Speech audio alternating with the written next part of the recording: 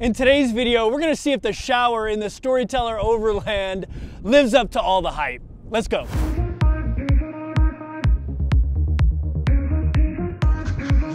What is going on, YouTube? Greetings from very, very windy Valley of Fire, Nevada. I've got a really awesome campsite here on BLM. It's free.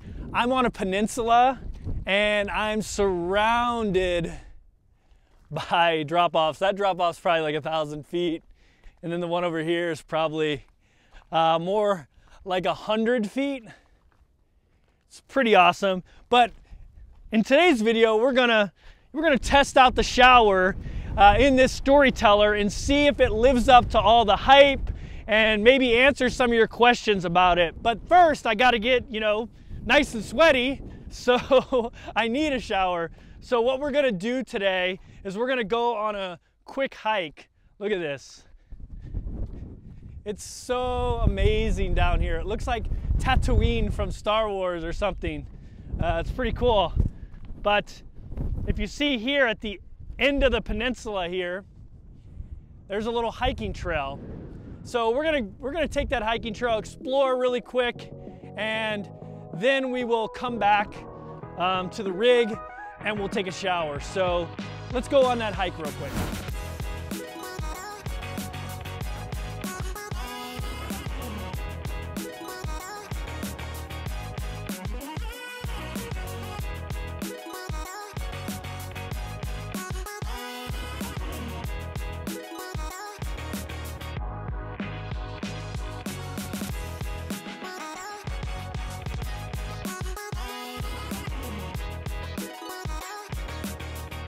All right, I think that's enough. Let's head back to the rig and get a shower. All right, so welcome to my bathroom.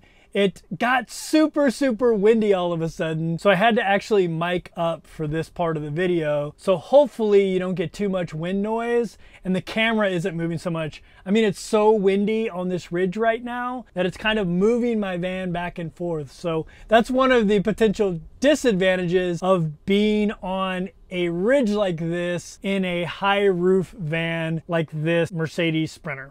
Okay, so like I mentioned, this is the bathroom area in this Sprinter. It's really not that much different than bathrooms in other Sprinters like the Revel. The only difference is I don't have walls up here. My toilet can go down inside of the shower pan, but I usually keep the cassette toilet here because obviously it's at a good height for me to use the restroom. But of course, I'm gonna move this out of the way here real quick. I'll probably move it up here up front. I know that seems kind of gross, it's just a big pee bottle, but every black tank is just a big pee bottle that you're gonna have to handle and empty anyway, so it's really no different, to be honest with you. All right, so I actually have to move these two, I believe. They got this nice little towel rack here, but you can't really keep it down when you open this. This is my first time actually using the shower, so you're gonna be learning right along with me here. I think, yeah, these get unscrewed here.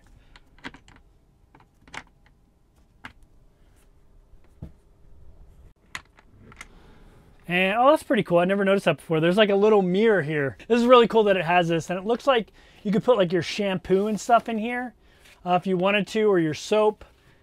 That's pretty cool. First things first, let me open this shower pan here real quick.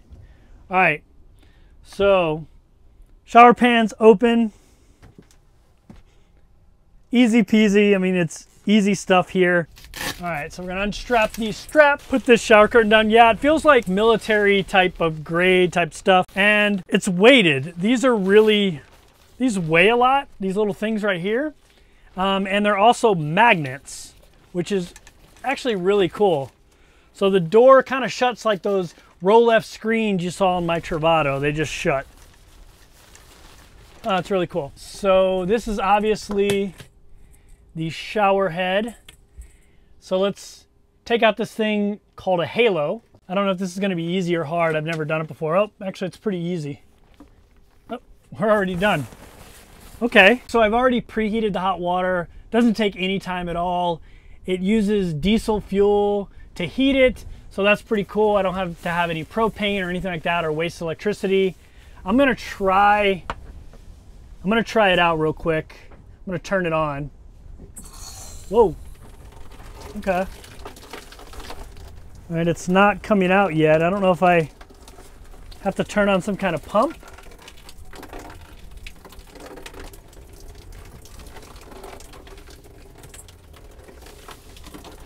It's coming out, but oh, you know what?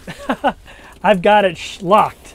Okay, so that's kind of concerning. It leaks a little bit. Oh, well, now that I got it all the way shut, it only leaks a little, but it's not like, it doesn't completely stop it from flowing, so that kind of sucks, actually. But it does go full-on shower mode here. Whoa, that's really hot. All right, I'm gonna have to adjust the water before I get in. Yeah, I'm gonna obviously take off my clothes. I'm not gonna film that, and I'm gonna jump in the shower and tell you how it is. Okay, so it's really windy right now and I'm not mic'd up, so hopefully this doesn't sound too bad. But first thing I noticed is there's no place to put the soap, so I'm gonna put it out here on the little countertop here, and then I'll just have to reach for it. I showed the little turnoff on the shower head valve, but it's actually better to just use the water on and off so it doesn't free flow on you. So here, I'm gonna turn it on right now. It's nice and warm, almost perfect temperature. So I'm gonna jump in here and shower up a little bit. If you're enjoying this video, please hit that thumbs up button and leave a comment below telling me where you're watching from. Also, make sure you hit that subscribe button so you don't miss any of my weekly videos. Okay, I was in the Navy for 20 years and I'm taking a Navy shower. I just got myself wet and now I'm gonna take this soap, lather myself all up, then I'm gonna jump back under the water, I'm gonna turn it back on. And the reason I'm doing that, for probably obvious to most of you, is to save water. This thing only has a 24-gallon tank, which is pretty big for a van, but still not a ton of water. So let me jump in here and lather up. All right, I figured out a spot to put my rag when I'm not, you know, scrubbing myself with it. So I'm all lathered up. So now I'm just gonna rinse myself off, enjoy a little bit of the hot water for maybe 20 or 30 seconds. After that, because I love long showers, I'm just going to try to grab a little bit of how that feels to have a long, hot shower. All right, so shower successful. Only took a couple of minutes. This is my first time ever using this, so I'm sure I will get much more efficient doing this, but it feels great to be able to shower in my rig. It was actually very, very pleasant. I was amazed how the hot water just shows up. I didn't have to wait for it to get hot. It just was hot when I turned on the hot water. So that's pretty awesome. I really like that. I think I'm gonna dry off here real quick. Okay, for the sake of the video, I'm not gonna wait for it to dry. I'm gonna go ahead and roll it up and show you how easy it is to store this thing. Obviously, when I'm done with this video, I'll take the shower curtain back out, let it completely dry, but I just want to show you kind of how simple this is. So you just want to push it in from the sides here and obviously grab it down by the bottom. It's actually surprising how dry this thing actually is already. And you're going to roll it up. You got these magnets here, so it's going to be thicker in the middle. And now we want to kind of get this up in here. You can see the faucet is still dripping a little bit here. So that's something I'd probably want to wait for. I'd probably want to wait, leave it hanging there till it completely drips out. But for the sake of the video, I want to show you this thing all rolled up. All right, so it's just Velcro straps here.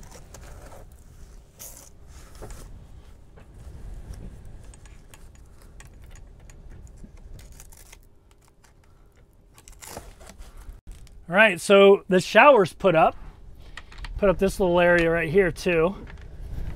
You just kind of screw these in. It's a nice little design. They're actually really easy to screw in. And shower's done. Bring the shower pan down and toilet back in the toilet spot. And now it's ready for me to use whenever I need to use the bathroom again. And we can hang up our towel to dry. Man, it is so windy in here. I don't know if you can hear that. So windy. But there we go. Okay, so now let's talk about the shower experience. So in one word, fantastic. That is the first time I've ever used this shower. And while I had a couple little hiccups, you saw how easy it was to set up, break down, to shower inside of there. It was a great experience. It's exactly what I had hoped it would be. It's just so nice to be able to come back from a long hike, all sweaty, and be able to set up the shower, take a shower for a minute, and then put the shower back up in a minute. It's super, super, super convenient, which is, like I mentioned, exactly what I was looking for. It was an amazing shower experience, and it's probably my #1 favorite thing about this rig now. Maybe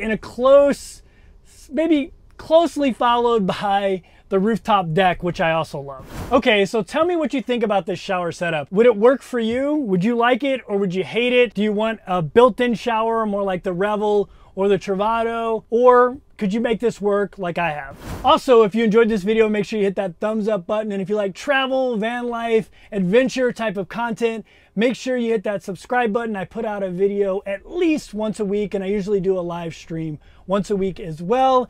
Thanks again for watching. See you next week.